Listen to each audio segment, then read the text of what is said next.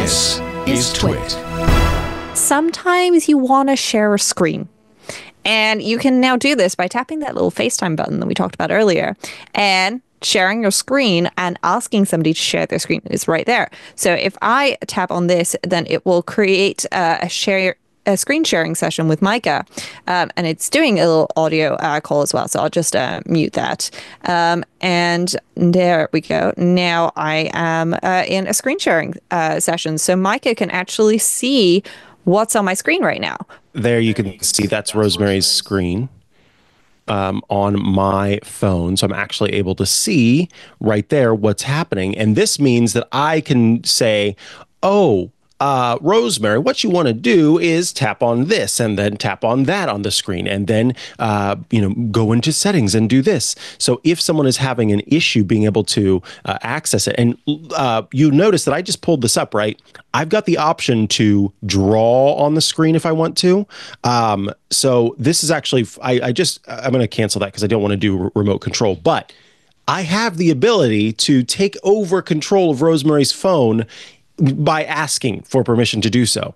So if you're working with a family member who maybe doesn't know what they're trying to access, then that is a way to do that. I've just circled something on the screen, and that will show up on Rosemary's side, so she's able to see, what it is that I'm trying to get them to do. I can say, oh yeah, go into the fitness app, and then do this, do that.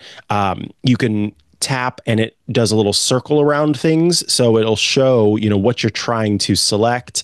So if you've ever had an issue where you if a family has had an issue where you're trying to help them get things figured out, this is a great way to be able to offer that feedback and that support from a distance.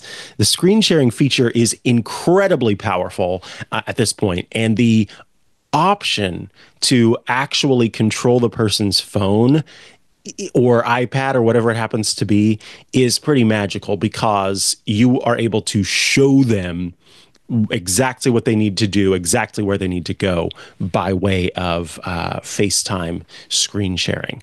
Such a cool feature, and I'm glad that that has been added, because it's saved my family, who's very far away, whenever we have attempted to do kind of remote support.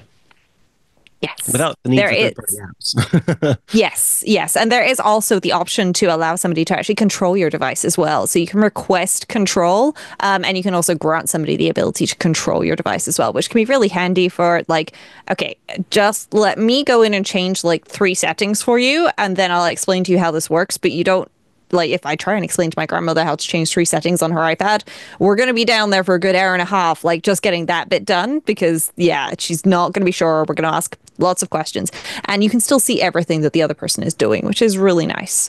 This is a sort of adjacent to SharePlay feature where you can watch content with somebody else and enjoy that content. So say, for example, if you were watching something on Disney Plus or Apple TV, then those SharePlay options tie in to make sure that we get the option to share our fun. So if you are streaming the Wicked movie, which came out, just over a week ago. Yeah, just over a week ago on Disney Plus, and you want to share it with your friends and have a conversation for the 18th time that you watch it, because now you can do that. Now you're in your own home instead of in the cinema.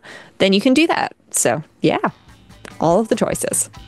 Hey, if you liked that clip, well, there's so much more to get by joining Club TWiT. You can watch all of iOS Today, where we cover all things iOS, tvOS, HomePodOS, watchOS, and so much more. It's all the apps, all the tips and tricks, and everything with Rosemary Orchard and me, Mikah Sargent. Join Club TWiT at twit.tv/clubtwit to see all of iOS Today.